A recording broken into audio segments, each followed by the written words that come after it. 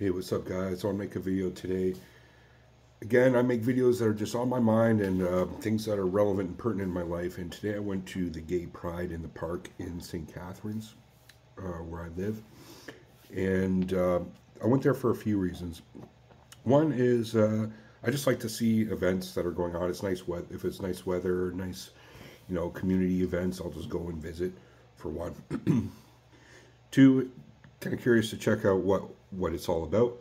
And three, this is the reason why, one of the reasons why I went last year, was there were some concerns about drag queens doing like a burlesque show at a family-friendly event where they're wearing lingerie and exposed. Last year they actually exposed themselves like the junk. You can call it a like a malfunction of their clothes, but their junk fell out because guys' junk is not meant to be in women's lingerie. Anyway, in front of kids, and kids were giving them dollar bills, like putting dollar bills like in the G-string, essentially, like a stripper. That's not appropriate. So I went again this year just to make sure that that type of thing was not going on. And I was in contact with one of my friends, Rob, who is a major voice, especially in the local community, but he's been on, he's covered things about gay events, gay pride events that were unethical and such, and was like on Fox News and whatnot. But anyway, he got kicked out earlier today when he was just there, and I went there a little later in the day because I didn't finish work till like 5:30. So I was there, and what I witnessed was it was pretty weak. There wasn't many people there. It wasn't like a full event. Now, maybe it was because it was later in the day, but just the whole like impression of it. First of all, there's a few stands, and they were just selling like bullshit merchandise. Like it was like pins and things of like little cheesy gay like rainbow things, rainbow flag. Like every stand was selling rainbow flags. It's like how original, and like little cliche things, right? When I got there, it looked like Boy George, kind of fat Boy George, 300-pound Boy George was singing some songs, and but wasn't like a drag queen performance. Like he was totally covered, right? And then there was this boy band, I think they were called, three guys that looked like they were like Iranian or something. They were darker complexion. And I was actually pretty impressed with their show. It was very gay still. But, it was actually, they were good dancers, right? And I can respect dance. And I ended up talking with them after I got my picture taken with them because I was like, hey, great job, guys. It was a show, and they were interested. And they're very sweet guys, And that's the thing. Like, I have no problems with gay people in the gay community at all. In fact, I'll let you in on a secret. In 2012, I moved to Spain, and I was a promoter for some of the biggest nightclubs in the world in Ibiza, Spain. I don't know if you heard of Ibiza. It's in the Mediterranean, off the coast of Barcelona. There's the biggest nightclubs in the world, and by biggest I mean like, for example, Privilege, one of them. There was like tens of thousands of people at one time in this nightclub. Okay, well, I used to be a major promoter there and photographer, but mostly promoter. The job goes hand in hand. But promoting some of the biggest fucking gay parties in the world. One was called Supermarché, and the other one was a fucking much more explicit one. And by explicit, I mean there was literally gay performances going on where there was gay sex shows going down on stage. Okay?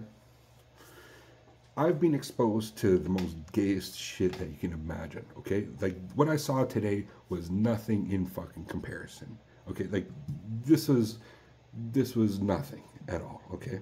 Now, granted, what I witnessed today was family friendly, okay? But neither one was not, okay? It was adult. That being said, I'm not gay at all. Never done anything like that. By being exposed to the gay community, I've had many gay friends, and I've worked in the industry in that regard, but also worked for parties that were not gay. Okay, it wasn't like I was always doing gay promotions. Like I was doing all types of nightclub promotions.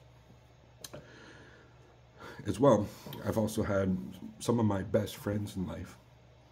One of my best friends, Brenton, he passed last year. He died from a heart attack. He was only 42 years old. He was one of my best friends. He was gay for many years. And it was actually cool hanging around with him. He was very, like I say, he was one of my bros. Like, this is the way it is. And, you know, by chilling with him, actually, like, I met more chicks than I would, you know, if you're a single guy and you want to meet chicks, if you hang around with gay guys, you'll meet with a good amount of girlfriends that are actually cool gay guys. It's a good thing. Just throwing that out there. Side note. But I just want to throw those things in on my own personal life experience. And, you know, I've like I said, I have a lot of gay friends and I'm exposed to the gay community. What I saw today was not a big deal. But I guess earlier there was some drag strippers, and the issue I have with that is I see the drag on par with what is known as burlesque dancing. And burlesque dancing is in the same ballpark or genre as stripping, right? Because they're doing like the fucking splits. They're wearing lingerie, it's costumes, but it's seductive costumes. And I just don't see that as family appropriate. Now, I know it's a bit of a gray area, and some of you guys might be like, no, it's not. It's definitely explicit. But it's like, when it comes to dancing and things, like, yeah, there is a gray area between dance and sexualized dance.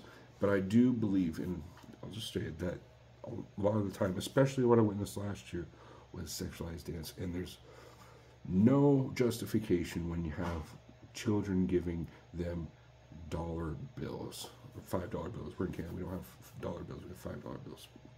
Like, that's just weird. So, my analysis of what's going on in the gay community is a few things. I'll say what I witnessed today. First of all, just your general gay dude is so kind of, there's nothing to be threatened by these guys. They're so like fancy pants type, you know what I mean? They're not, there's nothing to be threatened by these fuckers. Not fuckers, like, okay, they're nice, some of them are nice guys. Some of them are very sweet, okay, but it's like, but then there's an aspect of the gay community which I think we should be wary about, which is being hijacked by this cultural Marxist extremism. For example, today I saw this chick, well, I don't know if it's a chick, it might be a they, them, whatever that means, where it says, protect trans kids, and then it has a fucking dagger on it. It's like, what? That's a bit extreme. First of all, you're protecting with a dagger, your trans kids with a dagger, like, oh, I'm gonna stab somebody. Second of all, what the fuck is a trans kid? And you're all for child mutilation and gender reassignment surgery and hormone blockers for kids as young as 10 to 12. That's fucked. I'm not for that by any means whatsoever, and I believe a lot of people in the gay community are not even for that.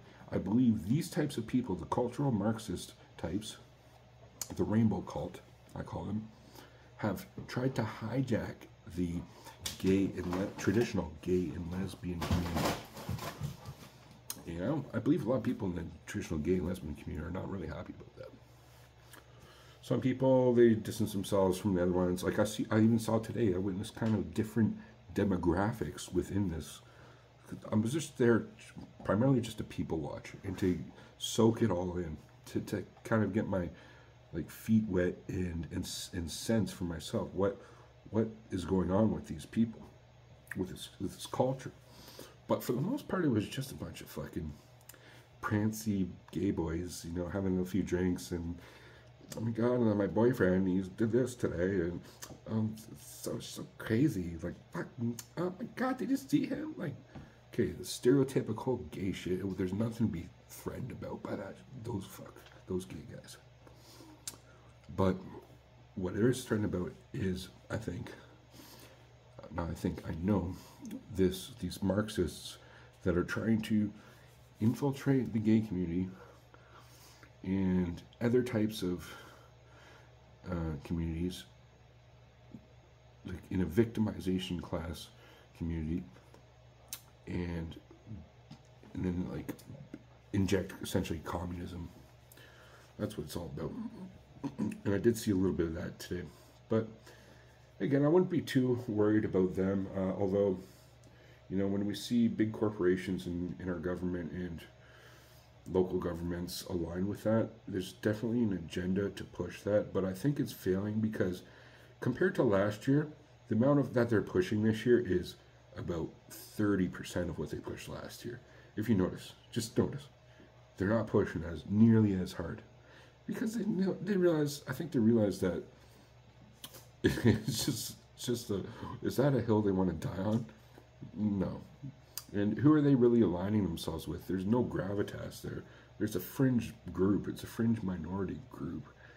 Like they tried to hijack the gay community, but I think a lot of them aren't even going on board. It's like a really niche group of Marxists who I don't think really have. Well, in the end, once they expose themselves and make their bold move, like they did last year. Last year they made their bold move, like a chess move, but it didn't work. So now they're backing off. Like this year, I don't see the same backing as I did last year or the year before, and I don't see, like for example, the Pride and Park in Niagara today, it being a really significant event, which demonstrates that there's nothing to be worried about from these people, really.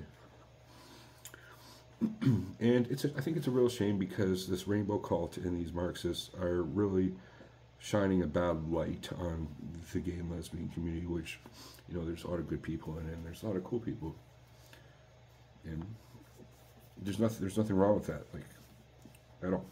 They're actually a lot of time. Events I've been at that have been gay have been really fun. And there's nothing, you know. I'll just say that. Like, there's nothing. I don't care. It's cool. So, but I don't think this is cool with this drag queen bullshit and this fucking protect trans kids with a dagger bullshit. Not about that whatsoever. Anything else I should address on this video? Yeah, it's really. I think it's just a symptom of some type of mind virus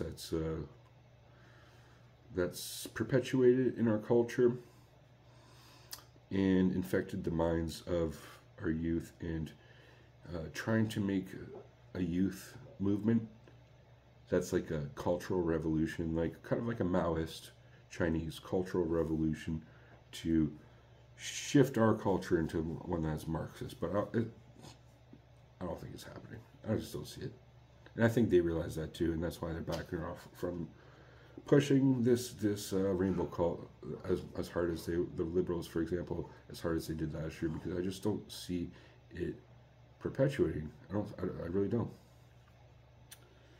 So I'll leave it there, guys. What do you guys think, like, about everything that I said? Again, like, I'm somebody who's been well into the gay community, not gay myself by any means, but worked in it, promoting these shows, the Supermarché show, which was a really fun party, actually. It wasn't just gay, like straight people would go to it too, and a lot of chicks there, but it was also very gay.